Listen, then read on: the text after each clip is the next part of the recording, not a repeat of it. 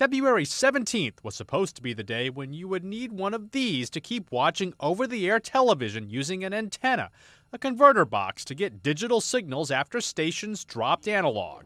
But the switch to digital is going to take more time. It looks like Congress is setting a new date, June 12th. You need to hit the 8.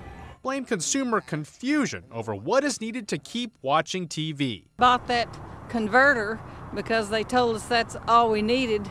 It turns out it's not so simple. A government program helping consumers cover the cost of converter boxes went broke.